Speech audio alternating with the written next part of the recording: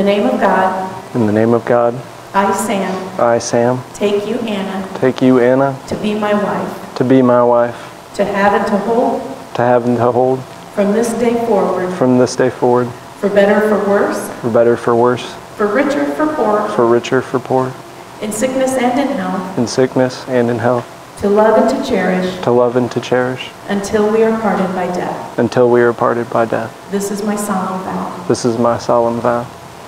And Anna to Sam, in the name of God, in the name of God, I, I, Anna, take you, Sam, take you, Sam, to be my husband, to be my husband, to have and to to hold, have and to hold, from this day forward, from this day forward, for better, for worse, for better, for worse, for richer, for poor, for richer, for poor, in sickness and in health, in sickness and in health, to love and to cherish, to love and to cherish, until we are parted by death. we are parted by death. This is my solemn vow. This is my solemn vow. Love must be sincere. Hate what is evil, cling to what is good. Be devoted to one another in love. Honor one another above yourselves. Never be lacking in zeal, but keep your spiritual fervor serving the Lord. Be joyful in hope, patient in affliction, faithful in prayer. Share with the Lord's people who are in need. Practice hospitality. Bless those who persecute you. Bless and do not curse. Rejoice with those who rejoice. Mourn with those who mourn. Live in harmony with one another. Do not be proud, but be willing to associate with people of low position. Do not be conceited. Do not repay anyone evil for evil.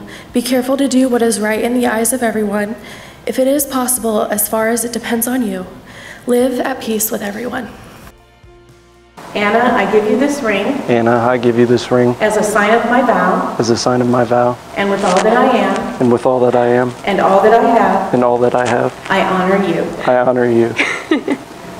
Sam, I give you this ring Sam, I give you this ring as a sign of my vow, as a sign of my vow, and with all that I and am, with all that I am, and all that I have, and with all that I have, I honor you. for you.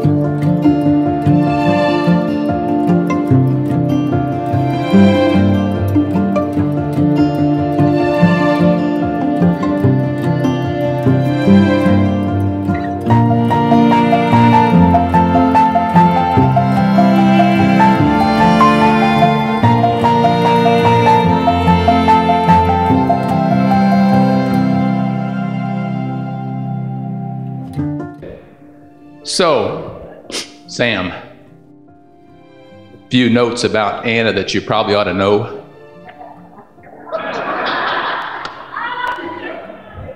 But,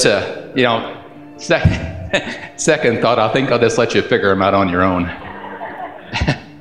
So, today's a special day.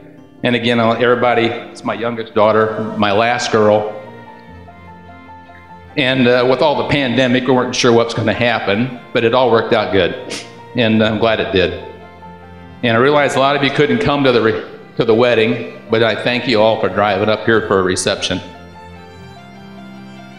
And as we'd like to celebrate Am and Sam, formally welcome Sam to our family, and Sam's family to our family. And Don and Deb, they did a fine job of raising a young man. So. And I am Anna's older sister.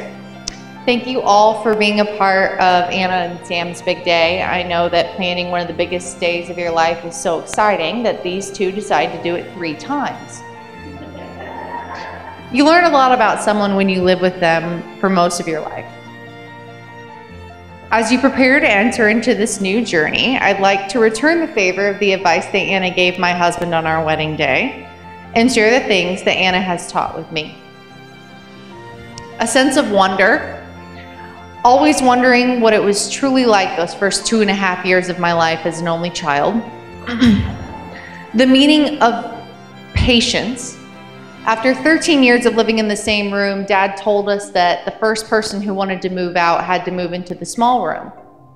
So not only did Anna wait me out, she insisted that she needed to stay in the large room so she could play piano and promptly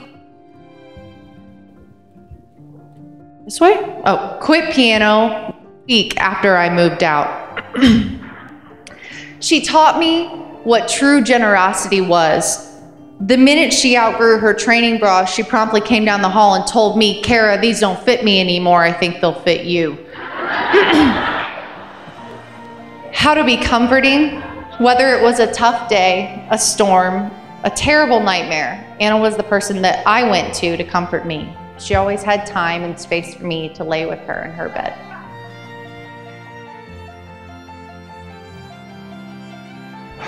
Time flies. So little brother got married today, obviously, and for those of you who don't know me, Don Capuch, the big brother of the groom. I like to start with a quote that I think is very fitting for Sam and I.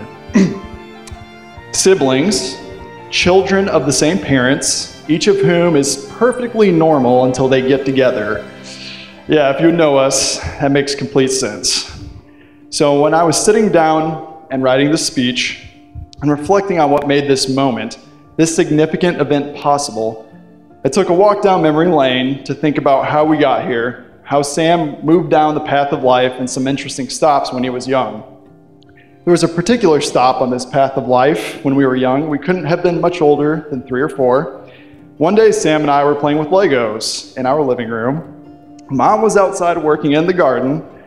Mother also left us eating a snack. This snack was peanuts. Sam asked himself a question. What would happen if he stuck one of these tiny nuts up his nose? Well, we found out very quickly they don't come out very easily. I ended up running outside, bawling my eyes out, and informing Mom that Sam had stuck a peanut up his nose and that would never come out. Mom, per usual, saved the day. Another point in the highlight reel of Sam's childhood was when he decided to climb into the Lazy Susan. Why was this a problem, you ask? Well, let's just say the fire department was almost called to hack him out of it. Luckily, his head fit through. At this point, you're probably saying to yourself, this guy's gonna be a neurologist? First, yeah, it's a little scary. Second, this is a reflection of the humor Sam approaches everything with. And third, this man, my little brother, showed fortitude, love, and compassion even when he was moving down the path of life as a little boy, going towards where he's at today. While ruminating on these thoughts, the main instance that came to mind, which reflects my brother's character, was when, walking out of Walmart back to the minivan, and he was carrying Sydney, our little sister when she was a baby. He tripped over a curb stop and fell. The entire time, he never moved his arms from her. Scraped, bleeding, bruised, and crying, he stood up, holding his little sister in his arms, worried he had hurt her, worried about what he had done to her. In reality, that day, he didn't hurt her, he saved his little sister's life. All of these things were reverberations of the man he would one day become, a humorous, caring, compassionate, and strong brother. It was clear to me that my sister had met the right guy when she told me his name. The best guys in the world are named Sam. He must be the guy, since Anna would rather do anything in the entire world than be forced to match me for the rest of her life. So this guy must be the most special guy in the world. Sam has completed our family. His kindness and thoughtfulness and love that he has for my sister has no bounds. I've loved watching you two grow together over time, how you function as a team, and how much you clearly love one another. I have one sister, just the one. One that I love fiercely. I can wholeheartedly say that I look up to my little sister. The truth is, I wonder how I ever spent 2.5 years of my life on this earth without Anna. And now, I wonder how we've ever been a full family without Sam. Here's to my one and only sister and my new brother.